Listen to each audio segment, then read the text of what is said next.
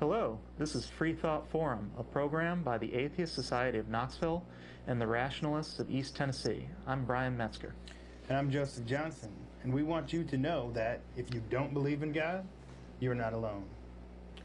Right here in East Tennessee, you can find free-thinking atheists and agnostics. This is a show for them and people curious about living a life free of supernatural beliefs. This is a call-in show. However, we only have one phone line, so if you can't get through, we invite you to email your comments and questions to us at freethoughtforum@yahoo.com or tweet them to @FFTVKNOX. The Rationalists of East Tennessee monthly activities on the first and third Sunday mornings are usually lectures with lively roundtable discussions. The second Sunday is a book club. The fourth Sunday is the Reflections Gathering, which is a potluck afternoon gathering at a member's home. The Atheist Society of Knoxville is a fun meetup, often at a bar or a restaurant. Tonight's meetup at Barley's for happy hour, tonight after the show for food, drink, and conversation. And Friday we often meet at the Bearden Beer Market in Bearden. To find us at either of these places, just look for the silver-jacketed copy of The God Delusion standing upright at the table. Today is August 21st, 2012, and we will be talking about raising secular children. But first, in the news. First thing up we have is groundbreaking female comic Phyllis Diller is dead. With wild hair and a wild laugh to match, Diller was known for an eccentric and sometimes cynical stage persona. In her private life, Diller was an atheist who wanted to be remembered as having made kindness her religion. One of the first female stand-up comedians, Diller appeared in such 1960s television classics as The Ed Sullivan Show, Laugh-In, and The Tonight Show. Diller appeared in more than 24 movies, including 3 with Bob Hope, with whom she also appeared on numerous TV specials and traveled with to Vietnam to entertain U.S. troops. Her self-deprecating humor and zany appearance was a fixture of popular culture in the second half of the 20th century. Diller was a mother of 5 when she made her nightclub debut at the Purple Onion in San Francisco in 1955. She was 37 years old. Diller went on to enjoy a career in entertainment that spanned nearly 50 years. With regards to her atheism, in 1999, Diller told the Minneapolis St. Paul Star-Tribune, quote, "We were not created by a deity. We created the deity in our image." And in November 2001 issue of A&U magazine, Diller said, "Religion is such a medieval idea. Don't get me started. I have thought about every facet of religion, and I can't buy any of it." Interviewed for a 2011 profile in Out magazine, Diller was asked how she wanted to be remembered. She replied, "For being funny. Well, I should say being kind. I am a kind person. I'm kind to everybody. I treat everybody the same, and I'm proud of that. In fact, that's my religion." Phyllis Diller died in her sleep at her LA home, surrounded by family. She was 95.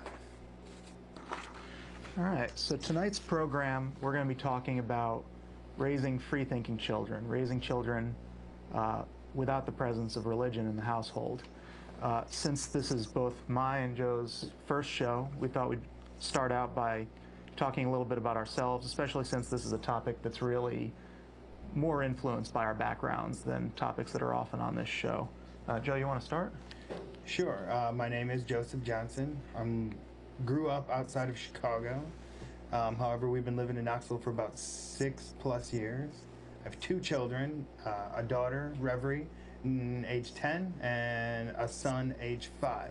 We've actually brought Reverie with to the program, and perhaps we'll have a chance to bring her out, maybe ask her some questions. I was raised in a Christian background. However, I think that my parents were extremely liberal, and I do have the notion that they only raised me Christian out of to pay tribute to their parents, to their past, and put us in an extremely liberal church where it almost felt like a Unitarian Universalist, where you were allowed almost any thought you wanted and they would work with you on it. Nothing was really shoved down your throat and forced upon you. So I grew up, by the end of that, ready to explore religion and find out what else was out there. And after about a decade and a half of searching through different religions, reading as much as I could about every religion I could find, I finally found that they were all kind of loaded somehow. Didn't really get any of them. And attending a lot of the churches, you see the same sort of format of a group mind and sort of a, don't know how to put it, but a format where everyone kind of follows a program. You read from it, and there was no questioning anything. There was no free thought. It was all about following in line, getting in line, joining the group, and that certainly was not for me. Well, my name again is Brian Metzger. I was brought up in Cranston, Rhode Island. I was brought up in Reform Judaism, which, a lot like your background, is a very liberal form of Judaism, probably comparable to a Unitarian Universalist church. I often quote or paraphrase Bertrand Russell that Reformed Jews believe in one God maximum.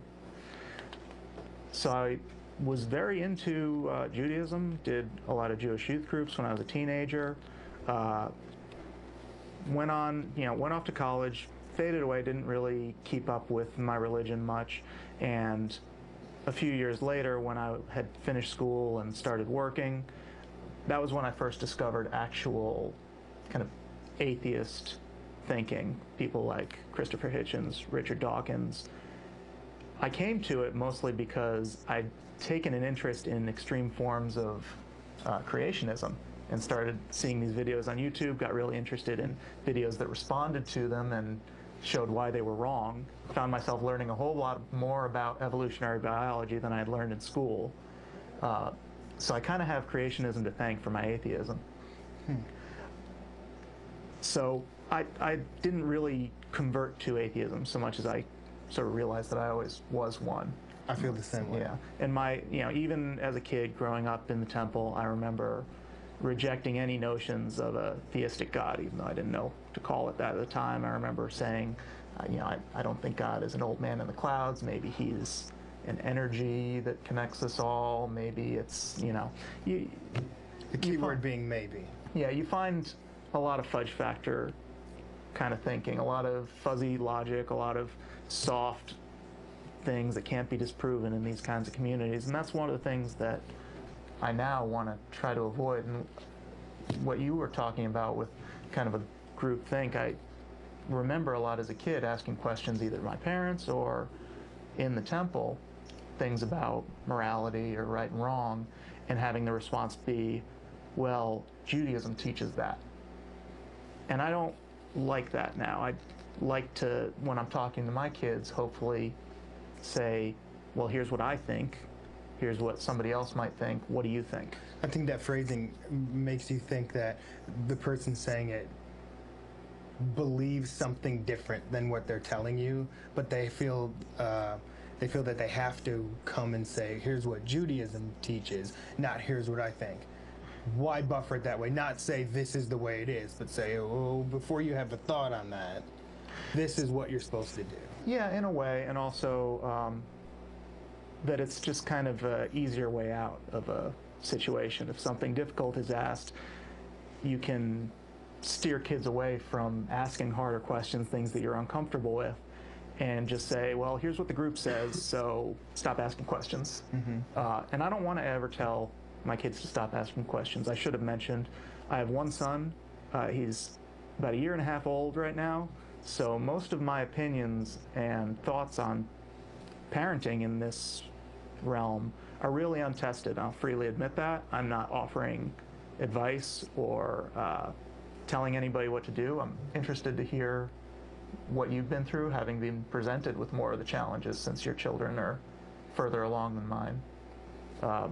And I'm sure they'll come up with college too. Even at 10 years old, the oldest one, the questions don't get too tough too quick. There's a good gradient of difficulty there, and I think it's nothing to worry about, because you're not going to create a horrible child by giving them the wrong answer.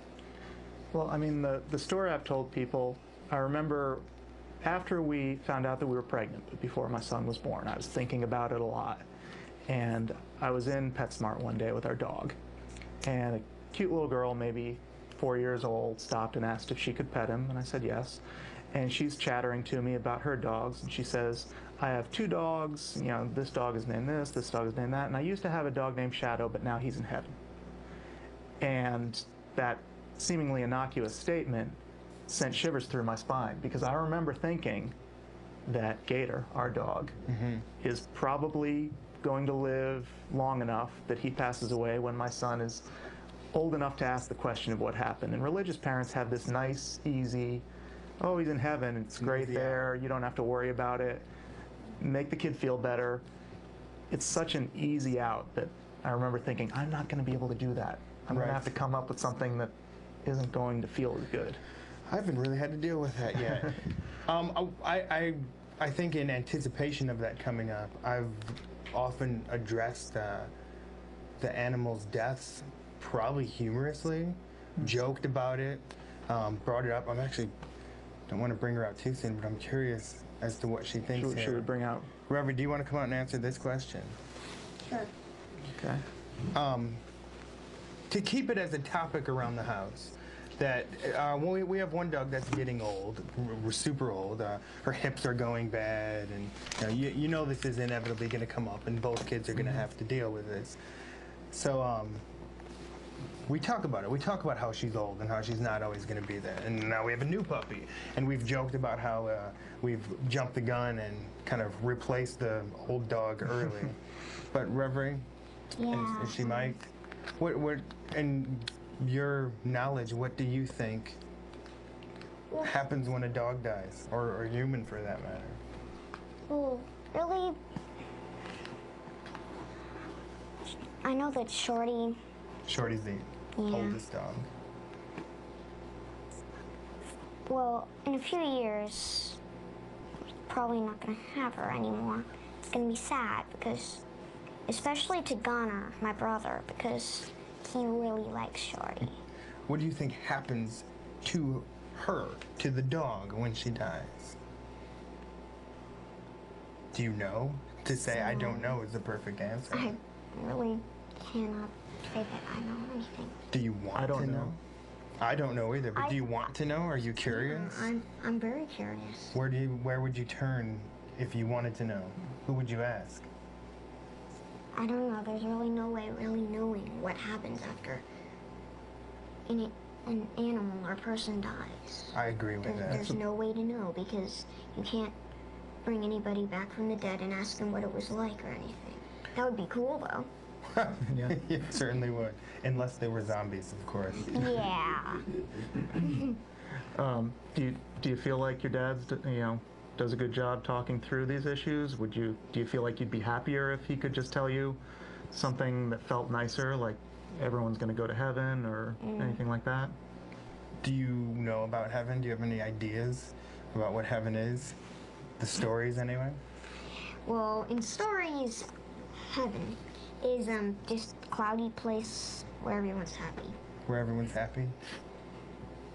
Yeah, that's a good I don't know why description. they would be happy after death, though. Well, maybe see old relatives. Maybe That'd be nice. to stay there forever in the clouds. Or perhaps They'd be just their moving a heads in the lot. clouds. They'd be what? They'd be moving a lot because Moving the a clouds lot. move. That's true. But clouds do disappear, so they have to like move from cloud to cloud. I imagine it's kind of like where the Care Bears live. Care a lot. And care a lot. In the clouds. All the cars are built out of cars and rainbows. It's awesome. Let me ask, because something I wonder about. Except they're not all bears. Okay. Something I wonder about as my children grow older and go to school. Revelry, do you see a lot of kids in your school that are religious? Do you talk about? Well, I go to a Boys and Girls Club, and most people there, they believe in God, and yeah. Do they talk to you about it? Yes. And what kinds of things come up? well, if I ever mention that I don't believe in God, I always say, don't be offended by this, and after it, I say no offense. No Because offense. I don't want them to be offended by me not Do believing. you feel like you have to buffer that in the experiences before you said that people were offended? Or are you anticipating that coming up by maybe what I've said? Or is it from experience that you say that, or are you kind of I just don't want them to be sort of upset because of what has I it ever say. happened before that someone was upset when you said something like that? Well, sort of. They're like surprised mostly. Like they're sort of surprised at me. Are you surprised that they do believe in God? Well, not really, because I think people should be able to believe in whatever they want to believe in. You know? It's like, Have you ever had anyone get mad at you? Or maybe be mean to you because of your disagreement with them? not really. That's good. You That's come good. at it from a good place. I think that's good. We should probably remind everyone this is a call-in show. We welcome anybody to call in, ask either of us questions, make comments, You can ask her questions as well. She's here for that. give me advice, or just tell us that we're dooming our children if you want. Whatever you have to say. Do we have any calls yet? No. Let's see here. You had talked to me about your kids growing up, or child at this point, and mimicking your atheism rather than Right. coming to their own place. And we disagreed a little bit on that. Do you want to? Yeah, I'll kind of set it up. My feeling, and a lot of this does come from reading what really is just about the only expert advice book that exists on the subject, which is Raising Freethinkers, A Practical Guide to Parenting Beyond Belief by Dale McGowan. We do have a call. We do have a call? All right, we'll come back We'll around. come back to Sure, that. sure. Let's see. Hello, Freethought Forum. You're on the air. Hello, this is Faithless Forrest. I've been watching the program, and must say, they're all delightful there on there. And I have a few little questions for you. Okay. I grew up also not believing, and when I was a young boy in school, I was never threatened with hellfire or anything like that. But I was told once, I think it was probably when I was in 4th grade, that, oh, you can't do Christmas. I was wondering if young ladies ever had that experience. Sit down, Reverend. He's asking, Has anyone told you? have can't anyone Christmas? expected that since you said you don't believe in God, that you miss out on things like Christmas or Easter or these other holidays? No. You've never had that happen? No. And do you celebrate Christmas? Yeah. Yeah, we celebrate Christmas happily every time. Yeah. And one of the things we do every Christmas is kind of go over its history. The Saturnalia and all the different steps, and how Christmas truly is, despite its name, a combination of so many different pasts and different histories of different cultures. And more than anything, it's a time for family and a time to give presents. We like giving presents, and we like getting presents. Yeah. Who doesn't? And I actually have a friend who's a Jehovah's Witness who, ironically, is the exact opposite. They don't celebrate Christmas at all. And they seem to get a lot more flack for that sort of practice than we do. And for us, we can pick and choose whatever we want, the good Keep and the bad. good, leave behind the bad. Yeah.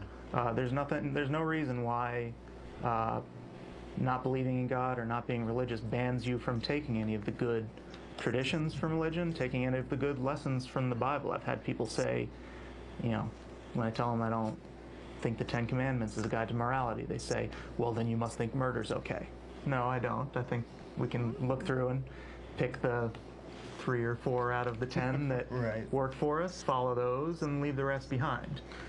But she definitely does all of the commercialized holidays, like Easter, Christmas. What am I missing? Halloween. Halloween. That's not so much Christian though. I like it. But we like All right? Halloween. It's Can I, fun. young lady, how does she know she's being good, or maybe when sometimes she's being good? Yeah. Did you hear that? The call's breaking up a little bit. How do you know you're being good? When and what do you use to judge your morals? Is this what I'm about to do? Is this good or bad? If you don't go to church and have that sort of training.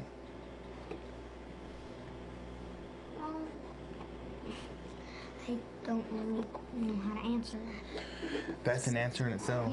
Yeah. You know, if you didn't hear her, she said she doesn't know how to answer. Understand. And I would hope that as my children mature, that'll be a continuing discussion. I don't personally think that we have nailed down exactly what right or wrong is in every single instance in life. And again, I don't view my job to be teaching my child to think like me, to believe the same things as I do. I think my job is to teach my children how to think, not what to think. So, and that part of that means that if my son gets older, he decides that one particular religion really speaks to him and he wants to participate in it, he believes in it, that's okay with me. I'm not trying to produce a clone of myself. I'm trying to train him for life and make sure he knows that he has unconditional love from me and from his mother. I have one little more question for the young lady. I assume you've got a younger brother, I think, Yeah. and you know that you can't hit him, and you hope that he doesn't hit you. Doesn't that maybe tell you about what we expect of one another? What was the last part? That we don't hit one another, and that we understand that if we do, that we hurt other people. Yes. Okay. And that's what keeps us from doing that. Yeah. Yeah. If you have hit your brother, when you do hit him, how does that feel? Well, most of the time he gets upset and says I'm mean. How does that make you feel? Do you want to keep doing it? I think that each instance... Most of the time, he does it back. He does it back. Yeah. Starting little fights. Yeah. I think as a... I'm going to say goodbye, and I hope you get some more calls, and thank you for talking with me. Thanks so much. Forrest. Those are awesome questions. In regards to that as well, still learning. Yeah. I think that in our house we try to let each one of those instances be a lesson itself, and it does take seeing her brother hurt to really understand that that does hurt him. And now, obviously, as we get older and the situations become more severe, that could be detrimental. Oh, I killed that guy. Now I know not to do it.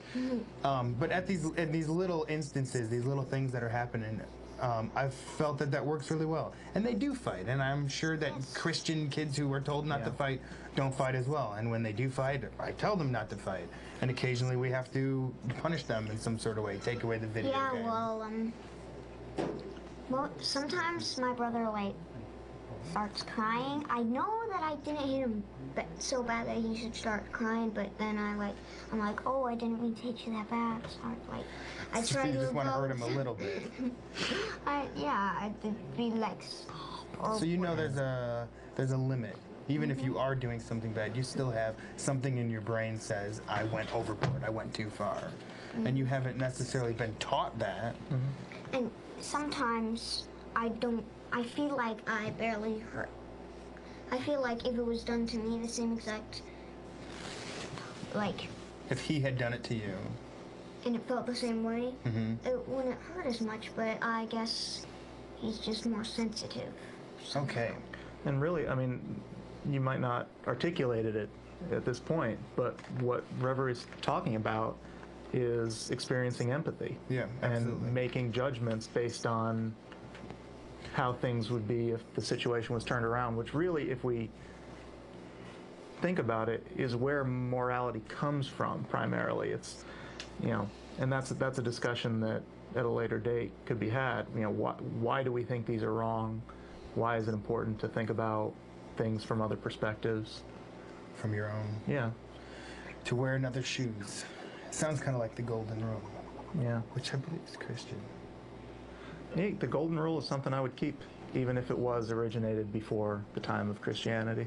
Hey, but they put their names on things, Sure. right? The Christian rule. Mm-hmm. The Christmas. Yeah? Yeah.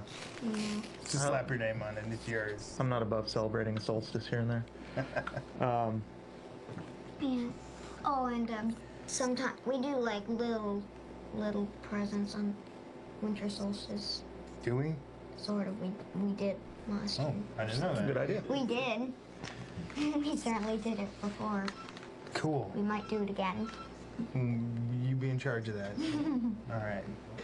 Before we had the call, although I'm hearing another call coming in. Yeah, so we'll get maybe it when we'll it hold comes. off for that. No, go ahead. We were talking about mimicking parents' beliefs. Actually, you know what? You did segue into that during the call, didn't you? Yeah, I mean, the thing that I try to keep in mind is I want my children, my son, to come to his beliefs, whatever they turn out to be. I want him to come to those himself.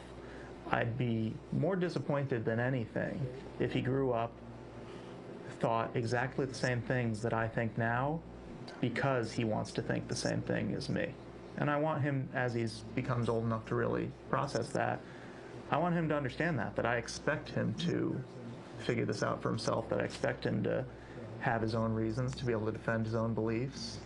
And that's more important to me than what it is he lands on. I definitely feel differently. I feel almost like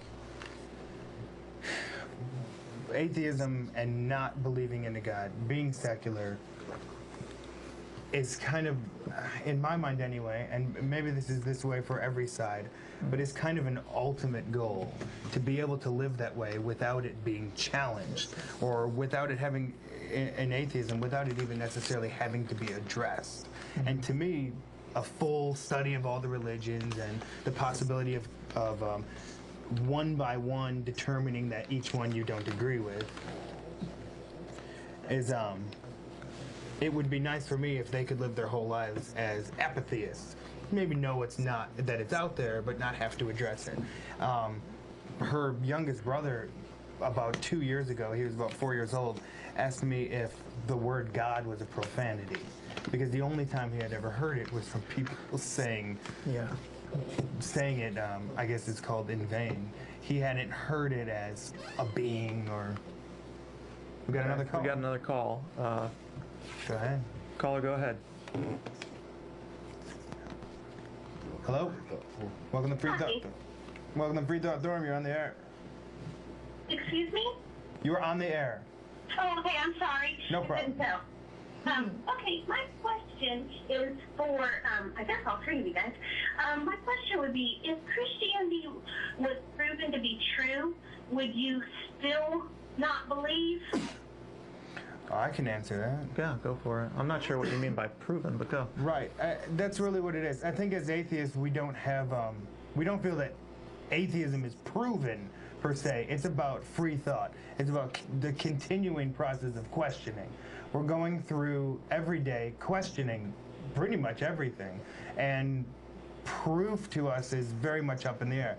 Even if God, a God came down and said, "Here I am, I'm the God of your Bible," I think there'd still be a doubt that perhaps he was an alien in disguise. You don't. The ultimate proof to me. Well, I don't know that it can exist, and I think that's the heart of it. Yeah. I didn't hear what you said. You feel like what doesn't exist? Ultimate answers, an end to questioning. And can I ask the caller, do you consider yourself religious? Yes. Okay. The thing that I think about this, and it's what I'll express to my children when they're obviously old enough, is that for me, my atheism is more than anything a skepticism and a questioning of where beliefs come from, why we believe things. And one of the very important things, especially in science, for whether or not an idea should be taken seriously is whether it can be proven false. An idea that no conceivable evidence could arise that would prove it false is not an idea that's worth holding. So I can personally imagine any number of things that would make me question my lack of belief. Jesus could enter right into this room and start shooting people with laser beams out of his eyes, and I would seriously have to question my understanding of the universe and take a step back and say maybe I was wrong. But okay, I'm sorry, I don't want to interrupt or anything, but Jesus doesn't come down and shoot us with laser beams. He did proven miracles that people that were eyewitnesses to account for all these miracles. So it's not like it's, we're talking about theological writers and stuff who wrote big, huge manuscripts and stuff about all the miracles that Jesus did, which was way after Jesus' crucifixion and everything. So it's kind of like when you say, this is what my concern about, like, what you guys are saying, because everybody can have free thought, and that God gave us the ability to either follow him or not. It's your choice. But my concern would be if we could say, hey, here it is, here's Jesus, let him do a miracle, and you still don't believe, then that's almost like saying you're intentionally trying to be so different then. Because if we could prove that, okay, yes, Jesus, did live and he did do miracles, then if we could prove that, then the answer would obviously be like, yes, I would believe it. I would believe it and be a Christian. But does that make sense? It does make sense. It's... Well, like, if I could prove to you that your shirt was blue, and then you said, and I said, okay, I can prove to you your shirt's blue, would you believe it? And then you said no? I mean, it's like... Hang on a second. What I'd like to say, anecdotal stories are not proof. They sound a little bit stronger when you call them eyewitness. These are like independent theological people. I mean, I could find you eyewitnesses by the thousands in India who would testify to the same sort of miracles that Jesus was said to have performed, only they were performed by a mystic over there by the name of Satyasa Babi. Eyewitnesses who will swear, up and down that they saw him perform miracles. Things like walking on water and transforming water into wine, all have been performed. The fact that we can find eyewitnesses is not absolute proof, especially when those eyewitnesses were thousands of years ago. Now, the question I'd like to express back, and something that I'd like to talk to my children about, something that I'd like to have them thinking about, is what kind of evidence could you imagine being presented to a believer that would make them question their belief? I'm not really sure that there is any. I think we've seen enough really rough things in the world. People are Christians and totally decide not, hey, convert to Judaism. You see Christians convert to Muslims. You see vice versa. I think it's, what people are obviously taught, just like you're going to teach your kids a certain path. Just like, as a Christian, I feel like, that's what God wants me to do, is teach my kids about Christianity. So it's like, I'm sorry if I'm sounding hostile, I'm just nervous. Okay. But I think that it's not just the feeling we have in our heart, or it's not just that kind of like, oh, well, I have faith, that's why I believe. I believe for tons of different reasons. But, a lot of things are proven from the Bible. Science has been wrong lots of times where the Bible went back, like the Bible had said, God said the earth is round and everything, and then scientists for a long time said it was square, and then now, oh yeah, it is round. So there's lots of things that science has been wrong about that the Bible was always right about. Science loves being wrong. Science loves being wrong. That's one of the greatest things about science, is we get to be wrong. And we can change what science says. Science can be adjusted to new evidence. Look, I think we're getting a little bit off topic. All due respect to the caller, I appreciate your call. I think we should try to steer back because we could easily spend hours on this. But thank you very much. And this is, honestly, I can see these kinds of questions coming towards me in a town hall meeting for us, our local government. I can see it happening in a school council meeting. I can see it happening to my children on the playground. And I don't want to protect them from the idea that there's religion out there and that people think like that. I want to prepare them for the possibility that they're going to ask these questions. Thank you. Do you feel that you need to prep them? That you will need to prep them for those conversations? Well, I sure hate to think that I'm just going to be sitting home and, feeding them answers and feeding them responses. That's not what I want. Sometimes I'm afraid that's what books do for me. Yeah. Feed me answers. But no, that's why I hope that our conversations at home will be more back and forth. What do you think? I'm really hope to, and this is, again, totally untested. I haven't gotten there yet. My son's just 18 months old, barely says a few words. But when we get there, I really hope that what I'll be able to do as a parent is approach most of these discussions by asking him what he thinks and building around that.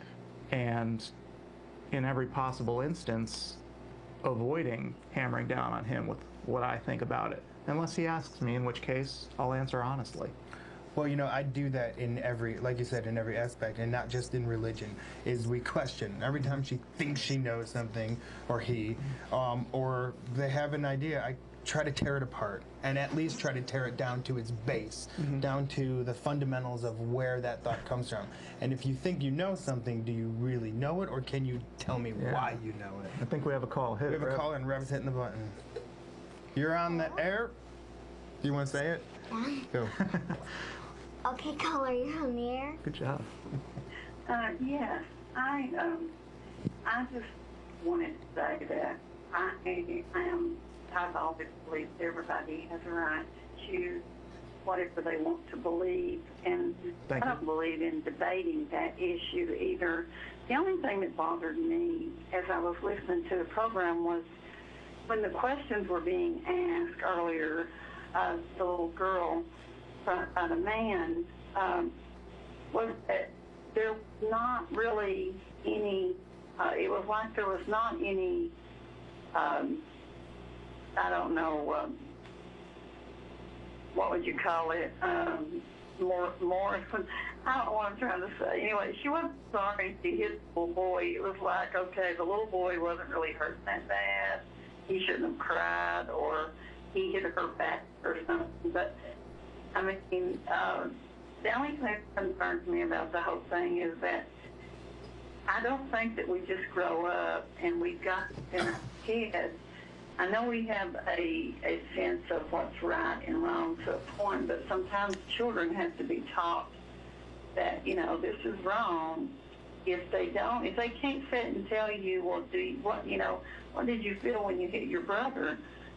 And they can't tell you it didn't make them feel bad, then it sounds like there's a little bit of a problem by letting them just go and form. One of you said something about you believed in letting them just make up their own minds or form their own opinions. Can I try and respond to that before we go too far? I hate to interrupt. When I said that, I meant on the topic of what they think about questions of a religious nature. I want to let them have their own journey when it comes to where they stand on theological matters. I do not. Let me clear the air on this. I don't want to let my child have his own journey in deciding whether or not it's okay to hit somebody. Well, I'm going to tell him it's wrong to hit people. Well, now, and I believe you're talking directly to me. They do know not to hit each other. When the man asked her. Yes, well, they do know not to hit each other, and absolutely I've taught them that. And the question isn't, you've been told not to hit each other. A child doesn't hear, I'm not supposed to hit my brother, and then never hit their brother. Yeah. If they go to Sunday school every week and are told, don't hit your friends, don't hit your brother, they're still going to do it. Every kid does that. The question, what I'm saying is that they're going to have to go through that and discover why they don't hit that. Yeah, why they don't hit their brother. That was my statement exactly, was that she couldn't give an answer as to why or how she felt. Well, do you want to readdress that yesterday? Do you want to readdress that? No. I'm asking her if she would like to. I just have a concern for a child that doesn't feel, doesn't know what they feel about it. I mean, she appears to be old enough to know what she feels. It can be hard to express these things, especially with a camera pointed at you. So I hope nobody's judging too harshly based on just a few minutes. I'm not judging. Well, perhaps I can put this to rest. Reverie, do you feel satisfaction when you hit your brother? Does it make you feel good to hit him? Well, it doesn't make me feel good. All right. Does it help alleviate your anger? When you're angry, does hitting him make you feel like, oh, now I'm not so angry? Ooh, when I'm mad at him, when I get really mad At him. Would you hit him because you were mad at perhaps the TV? No. So you respond to I, him like, hit the with TV violence. or something. Do you understand that whether that's good or bad when you do that? I know that that's bad, and well, most of the time it's just me yelling at him. Just you yelling. Do you know that if that's good or bad? Just yelling. It's still bad. But Okay, when you've done that, do you feel any way afterwards? Well, if he like keeps doing it, it makes me mad. It makes you more mad. Well, let's say he starts crying. How do you feel? How do you feel after you've done something that's made him cry? I feel sorry. I try and apologize because I didn't realize that I would make him cry. I think the And way... in some situations, I think that it's not so much that his response should be crying, but I still try and apologize. You're still trying to apologize. What if he's not crying? There's a degree at which you apologize. I think this is all pretty typical. I'm going to say thank you to the caller. This all sounds pretty typical. I'm not hearing anything in the description of what happens around the house that would be fixed by going to church and being told the Bible says not to hit people, partly because it doesn't always say that. And I think we it says go the back to opposite. empathy. I think the empathy alone can and is enough for someone to adjust their morals based on sympathy and empathy. You hit him, he cries. You think, what if he had hit me? How would I feel? And then in the same way, you just feel sympathy. You see someone crying or see someone hurt and you have a regret and you know next time to slow down that hit. And it might take a few times growing up before you realize this. But by the time you're a teenager, by the time you're an adult, you've had enough of these sibling instances that you don't do it. I'm in my early 30s and I see my sister maybe once a month, and it's been decades since I hit her. Yeah. I mean, what really struck me about that call... That's a joke. I don't even remember hitting her once. I'm sure we did. What really struck me about the call was, as I'm listening, I'm waiting for something to disagree with, for something to be... to push back against, Yes, and there really wasn't much there. I agreed with everything she said about how she feels these situations should go. I think the main disconnect was that she thought that you were missing something that you really aren't missing. I hope your we approach. were able to touch back to that. Yeah. With digging deeper with those questions. I did go to Sunday school, and for a while we took the kids to the Unitarian Universalist Church, although I think they were young enough that they just colored pictures of different religious figures. But you don't even remember it, do you? No. We teach them morals. Absolutely, we teach them morals. I grew up Christian, and the society around me is Christian, with other influences from different things, different religions. And not only do the children learn that directly from her parents, but they learn it from their friends and from other family members. They learn it from just living their lives. Yeah, and before we get too defensive, can I point out, I grew up with a lot of Christian kids. Christian kids hit each other a lot. It happens a lot, and they don't always say they're sorry. Do Jewish kids hit each other too? Jewish kids hit each other. They usually, I don't know, they just kind of argue. But yeah, no, Jewish kids hit each other plenty. It happens with all kids. These are things that take time and different kids handle in different ways. But again, this doesn't seem to me something that going to church fixes. What was the thing you had? Anybody else ever tell her about Sunday school? Do other kids tell you about Church when school? they go to Sunday school? Do they try to Not with the share what Sunday they learn? Church school. Okay. Well, really, at school yesterday, when I was waiting for the Boys and Girls Club bus,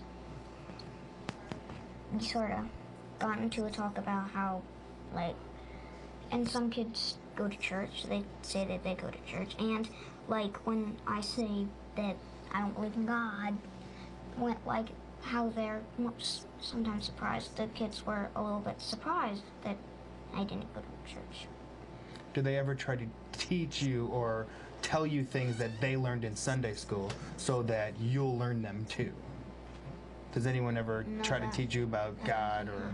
Or when I went to Sunday school, I remember lots of activities that had to do with like people in robes and sandals. I don't really remember learning any morals. I think I picked those up at home and just from society. And I went through all the way until they tried to confirm. I guess you sign a paper saying you're confirmed. Mm-hmm. And I tried to have them rewrite it. We rechanged some of it a little bit. And then I refused to sign it and finally did, based on your grandmother will be really upset if you don't do this. Yeah, that's strong too. It's pressure. It's the same thing I think you're talking about, not presenting to your kid, oh, you better be an atheist, because otherwise your mom's going to be so upset. You're going to break her heart. I certainly don't want to do that, but your mom will be so upset. Dad, stop it. Yeah. You're just trying to make a joke out of it. Yes. Yeah.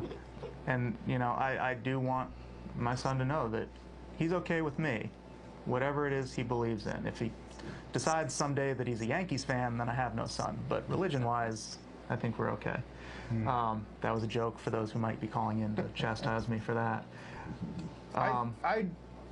While I agree with the sentiment, I think that being who I am and believing, knowing what I do, having the thought process that I do, not knowing or believing anything really. But I would argue, if she did turn out to be Christian or Jewish or Buddhist or whoever it is, I would question. And I feel like I do that in every part of her life. If she likes Pokemon, why do you like Pokemon? You know Pokemon aren't real, right? Yeah. Neither are dragons. It'd be cool though. But we can also look at, even with dragons or unicorns, things that are mythological and agreed that they're mythological by pretty much everyone. You know, she likes that stuff and knows that in her imagination they can be real and still be loved and appreciated. And there's still things to learn from those stories and those adventures. Sure. And yeah. If I could further, again, clarify that when I say whatever comes up, whatever my son believes in is okay with me, that in no way means that I'm going to bite my tongue when he says something stupid, when he says something that I disagree with. He will hear exactly what I think of his beliefs. He'll hear my opinions uncensored. Again, age appropriate. I'm not going to rain down on him when he's 2 years old. But I don't want to... I want to let him know that I still love him, that he's still my son, that I still appreciate him. And at the same time, if he asks me a question what I think about something, I don't want to lie to him. That's really the core of it for me. I don't want to lie to my children, either to make them think a certain way or to make them behave a certain way. Agreed. Do we have any other Twitter questions? Oh, the children's books. We should mention... what do we got? I think I mentioned Raising Freethinkers, a practical guide for parenting beyond belief, is a guide for parents. That's something akin to, you know, what to expect when you're expecting. Also, highly recommended are books by Dan Barker that are written for children. One is called Just Pretend, a Freethought book for children. The other is called Maybe Yes, Maybe No, a guide for young skeptics. These are things that a parent who wants to present these ideas to their children could throw out there. And I think we have another call. All right. Caller, you're on the air. Hello. Yes, go on. Do you have a question? If you're watching on the TV, try to turn down the volume on your TV or step away from it and just talk on the phone. Otherwise, there'll be this delay. We gonna lose him? Are you there, caller? I am. Make sure you're listening through your phone and not through the TV, and go ahead and ask your question. I just had a comment.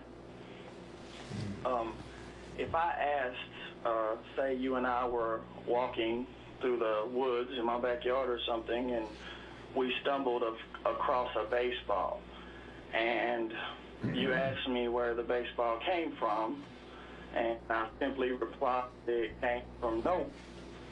You would probably call me senseless and would probably tell me that that can't be, that's impossible. I mean, it has leather stitching and writing on it. It had to come from somewhere. So you'd probably call me senseless if it was a baseball, but let's say that the size of the ball doesn't matter. Let's say it's a beach ball or a softball or a softball. You would probably respond with the same thing, that somebody had to put it there. It had to come from somewhere. And you would call me senseless. And I believe that teaching our children that the Big Bang Theory, that everything just came and happened by chance, would be senseless upon our part, to teach them that and to have them believe that. Just wanted to leave that with you. All right. All right. Well, Left with us. you've left that with us. Thank you very much. And you know, these kinds of feelings are out there. People are probably going to tell us going forward that we're senseless for how we're approaching things. It's a two-way street. Trust me. Growing up Jewish in a very Christian, particularly Catholic town, the entire culture around Santa Claus is pretty senseless to me. It seems like a big exercise in lying to children from the outside, and then you inevitably come to some horrible day when you have to explain that you were lying the whole time. That's, from the outside looking in, not something I can think very charitably What are you going to do about the Santa Claus thing with your kid? Or what are you doing so far? You know, the Santa Claus thing is tricky because my wife is a lot like me, kind of secular, Jewish, fairly liberal beliefs. There's Santa. She was raised Jewish. She loves Christmas. She absolutely loves all of the secular aspects of Christmas. She bombards me with, you know, holiday music starting in October every year. We're getting there. Wants to decorate trees, and she wants to do that with our son. I'm okay with it. I'm pretty sure she's on board with me that we can do that without ever trying to pretend like Santa's a real person, that the presents really come from Santa. I don't see that as necessary. I grew up celebrating Hanukkah. Every box that came to me had a card and it told me which relative gave me the present. Right. That seems like a nicer thing to me than the man you've never met who sneaks into our house uninvited, left them for us. But again, you grow up in something and it seems normal to you. You've got to keep in mind that it's not normal to everybody, and that's okay. And you guys said you celebrate Christmas? Well, we live pretty far downtown, and these kind of like the last caller, it doesn't come up very often. And does that kind of thing where people are trying to tell you that you're senseless or it doesn't make sense that you feel the way you do? Has anyone at school ever said that to you? I really feel that with each generation, it's pushing away from like the last caller's way of thinking. And it seems to me that her school, where she's going, it doesn't happen a lot. She doesn't get a lot of that, I want to call it old school thinking. Yeah, and honestly, going forward, I think my son is going to know that Mommy loves Christmas and Daddy doesn't so much. We got a caller. We've got another caller. You want to go ahead? You're on the air. Go ahead. Freethought Forum. You're on the air, caller. Do you have a question? Hey, what's going on, gentlemen? Hello. How's it going? I don't want to get in any type of debate with you because you're obviously firm in your beliefs, or should I say non-belief. I agree with you on as a born-again Christian. I agree with you that people should maybe explain the true meaning of Christmas to their children, not, come up with a Santa. I think that isn't a great thing also. I agree with you on that. They should let them know that it's about the birth of our Lord and Savior, Jesus Christ. If you don't mind, like I said, I don't really want to get too far with you. I would love if either of you is interested in just meeting someone, just having a one-on-one discussion. I feel my heart really goes out to each one of you. I feel like you've had some type of bad experience with the church or something, and have kind of wandered away from that but I feel like you're setting your beliefs, and if you are, I'm not going to debate it with you. I just like to pray for each one of you, and if you don't mind, tell me the young girl's name. I'd appreciate that, and I'd like to pray for her and just hope and pray that the Lord come through and speak through her heart. Did you have a question? Faces. Did you have any questions? I don't think you did. Now, this was kind of really wondering if y'all had a bad experience in church or what had led you to... I think I've had great experiences in church, and at the local Unitarian Universalist church, we've had great times. They're really open to free thought, and they don't really push any one belief. Although we moved away from it because it was still very religious, and in the end, it was still that same Sunday service that I had seen everywhere else. And not that that was a bad thing, but having the kids, having community was great. I've always had good experience with the churches, and I've gone to a lot of churches. I don't think they've left a bad taste in my mouth at all. Yeah, I can't report any bad experiences with the church in my history. I mean, I was pretty, I grew up Jewish and was the only Jewish kid in school a lot of years. I remember being kind of bitter that, Christmas was for everyone but me. But no, there's nothing like that. And we're even, we've talked, and we're probably going to send our son to Sunday school at one of the local temples when he's old enough. Partly because we consider Judaism to be not just a religion, but also a heritage and kind of a group of people with a shared history, and we want him to be able to absorb that. If anything, it was sad for me to walk away from some elements of the religion that I was brought up in, because I do have fond memories, and they do make me happy to think about. And at the end, I couldn't really kind of make myself believe something just because it led to good results. I wanted to believe something because it was really convincing to me, something that I really thought was true. My sentiments, exactly. Yeah, but no bad experiences that forced me away from the church or anything like that. Well, if you wanted me, I can't really give you an answer because I was too young to remember any of my experiences. Well, the main reason we don't go now is because we're up till about 5 in the morning on Saturday night. And we just can't seem to do it on 2 hours of sleep. Although very much, and actually I will say the church that we were attending is the one that years ago had the horrible incident of the shooting. And you remember that? Yeah, that was definitely... I don't remember anything. I'm not sure how that applies there. But definitely something we'd want to go back to. And we had lost a kid early in our relationship, and we have thought about putting her ashes there at that church. Yeah. Not out into the ocean or anything like that, but at a church. And one thing, real quickly, we're just about time for our break, but I wanted to say, I've got... End of show. End of show. Wow, that went fast. One of the things that I really want to do is educate my son on religion. I'd like to bring him to different kinds of churches, temples, anything like that, so that he can see what they're all about, so that he can know where they're coming from. Do we have something we need to say before? Yeah, we do. It's time to start wrapping things up. You got the page? Yeah, go ahead. Get out your pen and paper. This has been Freethought Forum, a program by the Atheist Society of Knoxville and the Rationalists of East Tennessee. Please send us feedback. You can leave a voicemail at 865-272-9060. It's a different number than on the screen. That's 865-272-9060. Or you can email us at freethoughtforum@yahoo.com. That's freethoughtforum@yahoo.com. Let me just say thanks, Joe. Thanks, Reverie. I had a really good time. Thanks to the folks here at the studio. Every Tuesday from 5 to 6.